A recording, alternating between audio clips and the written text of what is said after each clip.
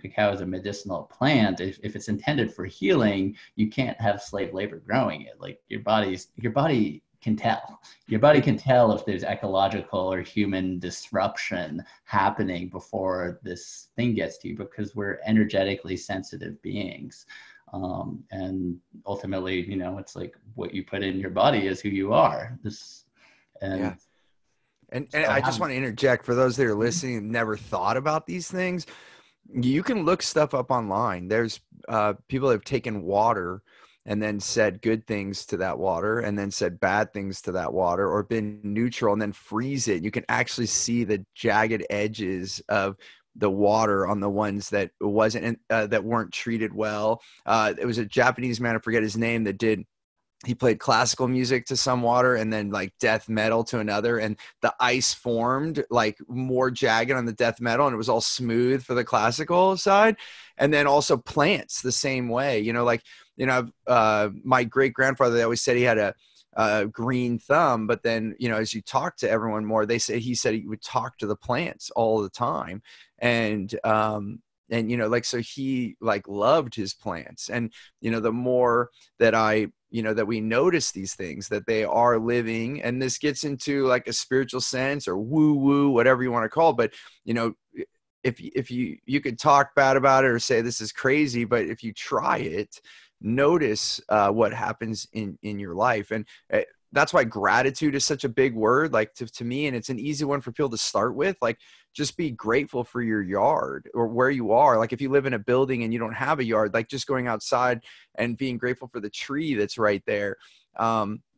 Whatever it is that can like have birds sit in it, and the sound of those birds, and just noticing that gratitude. And I think this comes back to like that saying of grandma's cooking. Like, I could have grandma's recipe and I can make it and it never tastes like hers, and it's the same ingredients. And that comes back to the love that you're talking about. And it, because, you know, grandma put her love in feeding the family, and you could taste it in the food. And it wasn't about the ingredient. Well, that was an ingredient that's added in. And one more story to add: when I was in Peru, you know, we look at tobacco for the indigenous people is a very sacred plant all through North America and South America.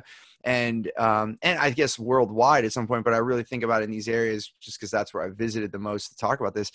But the word mapacho, you probably already know about this, right? It is, they bless it as the tobacco is drawing. So that intention is put into that plant, you know, and then you look how that's been removed, and they'll tell you in broken English, you know, white men took the energy away, right? You know, like by adding all these chemicals and taking away the spirit of, I mean, even alcohol or fermented beverages is called spirits, you know, and it's just been now taken away and commercialized, and all that energy. And these are my beliefs, obviously I'm saying, but I just wanted to add to what Jonas is saying here, because some of you might be hearing some of these things for the first time. You're like, what are you talking about? The plant has, I mean, plant is life. So to say that it doesn't have life, or that we're not including that in this, or that it can't feel that it's been abused, or that abused people have been providing that for you, and that energy doesn't get included, that it would be crazy to say that. And one last thing for just generality that you can bring to yourself is, have you ever walked in a room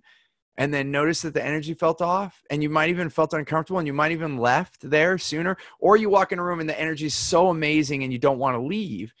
That's from the energy of the people that are there. And if that's true, then how can it not be true everything else that Jonas is saying right now, right? Yeah. And, you know, all of my cacao sourcing, people constantly ask me, how do you choose? You know, all these cacao producers send me samples all the time. Like as chocolate makers, I just get cacao beans sent to myself.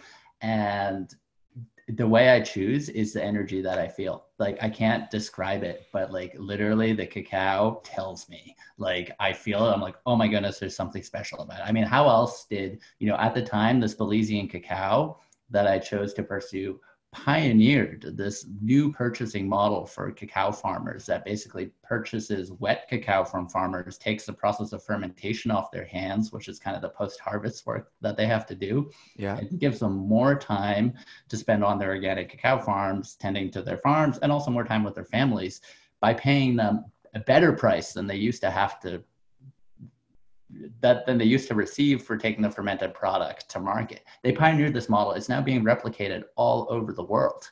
And you know, how did I tune into that? I mean that's where it's the energy can transmit through physical objects really clearly. And every single cacao that I've been drawn to since then has used the same model, where the farmer livelihood and ecological restoration are kind of an essential part of it afterwards. Like you can feel it.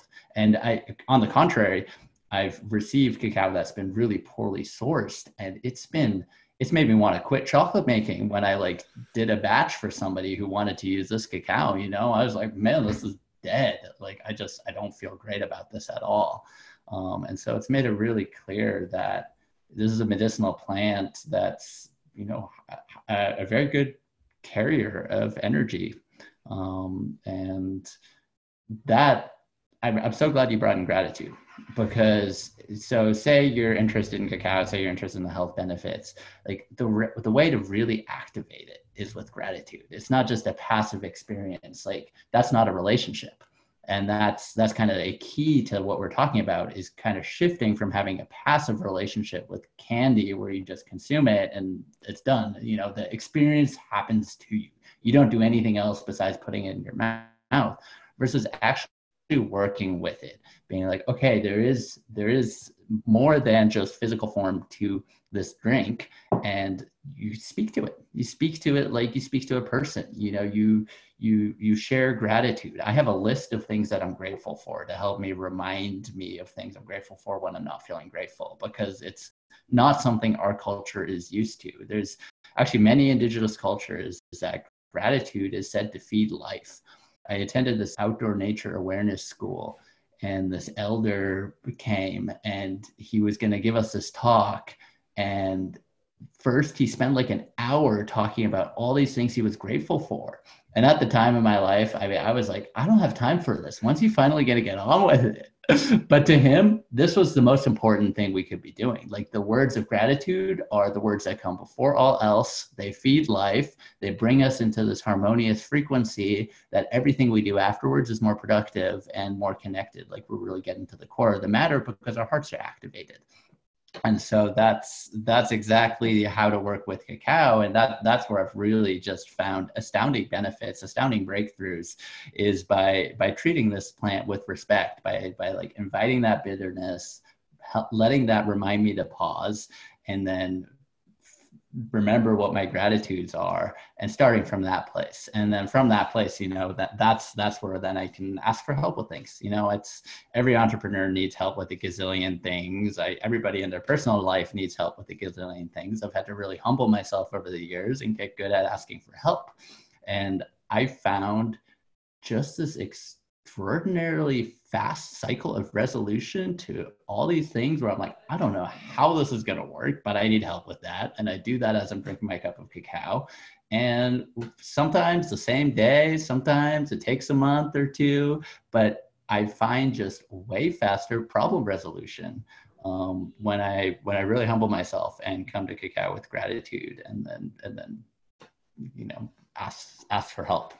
And so that to me, that's relationship, you know, that's like working with the plant. And that's why people consider this plant sacred. It's really some sort of medium.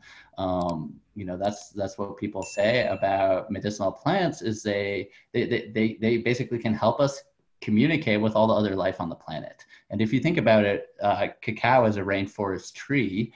The rainforests are some of the most biodiverse places on our planet. Rainforests are all about more life.